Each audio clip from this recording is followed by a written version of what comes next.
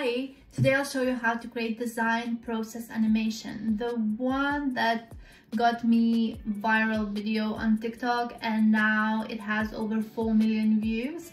They're still performing very well. So I'll show you exactly how I make them. First, let's go to Clo and open our project file, the garment you wanna simulate and record. I did my texturing in Substance Painter actually, so I left all the fabrics white. So just for this video I've added some different colors for the fabrics, changed the type to fabric silk satin just to give some shine and make it a bit more interesting. Also you can change the background, click format 3D background just here, and then you can either choose solid color, so any color you like, maybe not this one not the bright red, yeah, and it will change, or you can choose picture or texture fill. Click just here, and here I've default Clo different ones, and I made couple of custom ones with this gradient because I really liked it. I can show you in another tutorial how to do that in Photoshop. So I'll just click that and okay. So we have our project file. Now we have to go layer by layer, rewind the whole design process and remember where our design process have started. So for me, for this outfit, I know that it would make the most sense to start with the top. So what do? I need to deactivate and hide all the other patterns. So I select them all and then right click and we choose deactivate pattern and sewing, and also hide 3D pattern. And I forgot to do these sleeves, I'll do them as well. So just the same process, hide. Now for the top, there is a couple of ways we can do that. We can just select all the pattern pieces and in 3D window select reset to do 2D arrangement. And then we just kind of manually place them where we want.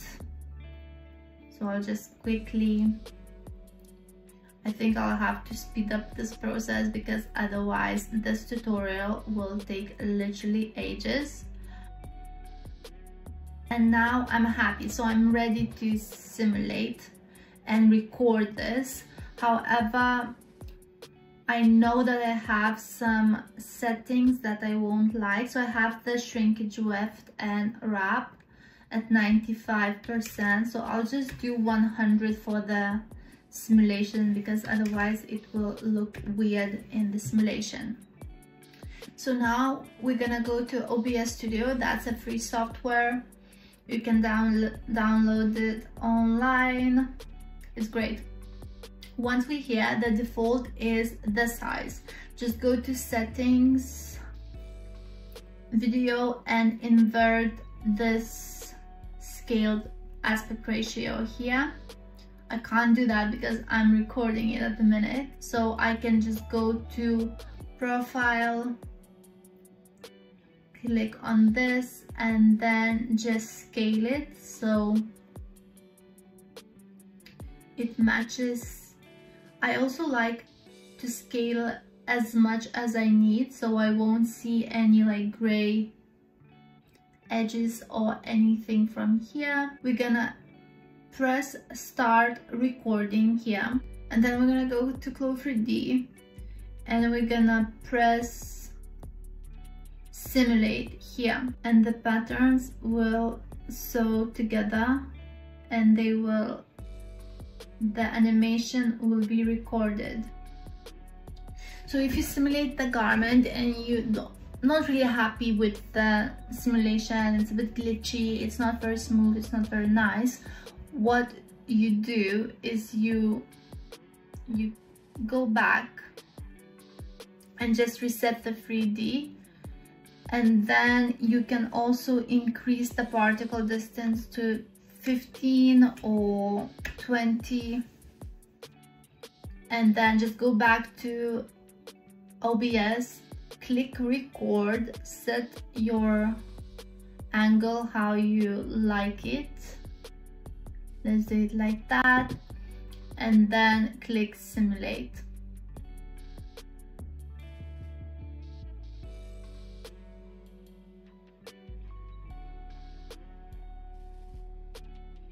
When it simulates, okay, I'm happy, you just stop the recording, come back to Clo, and we do another layer, another garment. So we're gonna do trousers now. We select all the trouser pieces, we click activate and show 2D pattern. Now I'll show you another way how you can create this animation. So the first way was to completely reset as in 2D arrangement. You can also, sometimes I do this when I'm not lazy, but sometimes it happens. You can just click the garment piece in 3D window and just move it. You know, you don't have to necessarily to completely reset the 2D 3D arrangement. So we just move it slightly and it's gonna still give pretty much the same effect, slightly different but similar. We can make sure there is a couple of gaps so we could see the sewing lines, and when we're happy, usually I rotate and I change the angles. Also sometimes I do, let's say, front and back of the same garment just to give more. So when we're happy, we go back to OBS, be happy with this frame, we click start recording, we click simulate in Clo3D, and it simulates and records this animation. When it's done, we just stop the simulation and then stop recording. So when we're happy, we just go and do another piece. For example, this waistband. Again, we're gonna activate, we're gonna show 3D pattern. We can just move it. If you see that it collides with another layer, you can always set this to layer 1 or the other layer to -1. So I'll just set this to 1. You can even, doesn't matter how it looks at the back if we're filming the front, you know, so it can be a bit iffy there. Let's say I like this, we go back to OBS, we click simulate, and it records the animation. We stop, we can undo this to layer 1, everything looks fine, and we do the rest. Honestly, that's simple. We're gonna do, so I usually do one, where's the activate? I should learn the shortcuts for the keyboard because it's annoying, to be fair. So also, because I'm using the avatar from DAZ,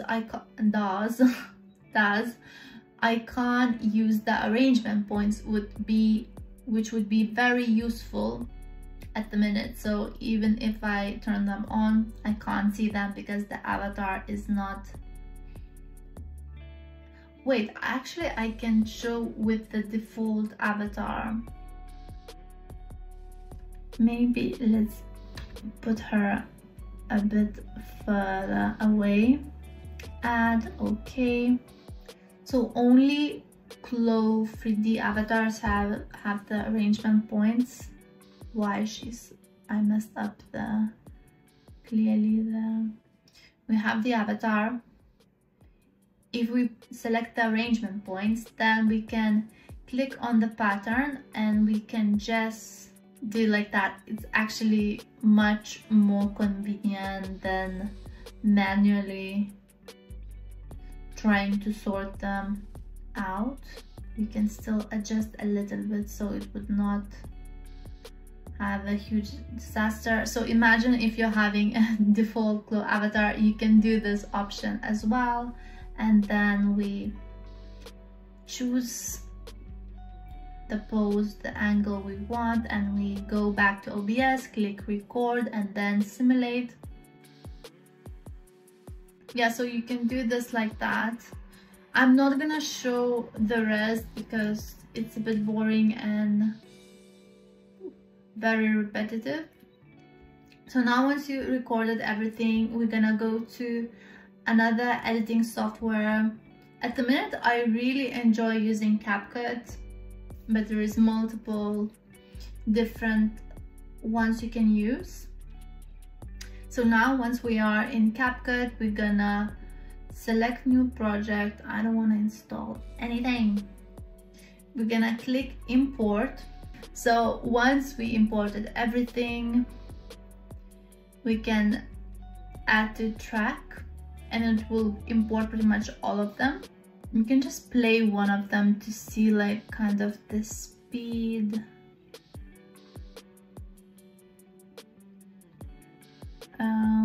Okay, I think what I will do is I will adjust the speed, and usually I increase that by at least 2. Now zoom in the timeline a little bit more so it would be easier. And now the tedious part is editing every single one. So basically we want to start playing and see where it actually starts like moving. So just we're gonna cut here.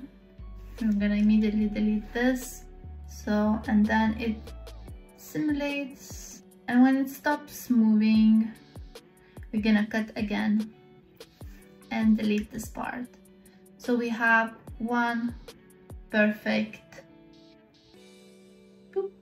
Good. Now the second one, it goes the same. I'll just stop where it starts moving, move a couple of frames, and then cut, and it stops moving here. So I'll just delete these two, and we have 2 frames that we are happy about.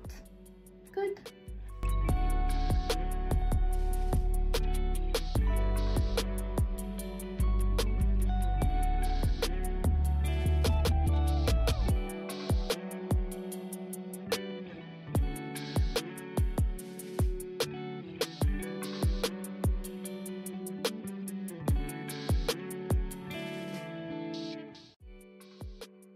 So it's 43 seconds. I think it's a bit long for social media, but let's just see. So let's just click play.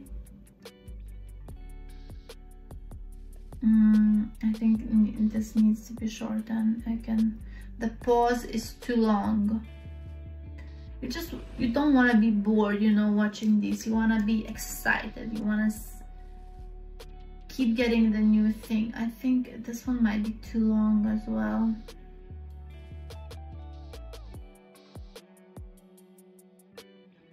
Okay, and this doesn't need to be as long as well. We can just delete this part. Okay, let's So we eliminated like 13 seconds, which is good.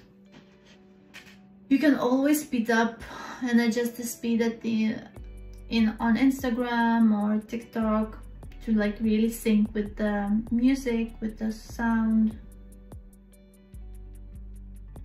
But yeah, I'm pretty happy. I don't usually really edit anything else, so I think that's it. That's the end. Thanks for anyone that stayed with me. Let me know if you have any other ideas or anything. Bye.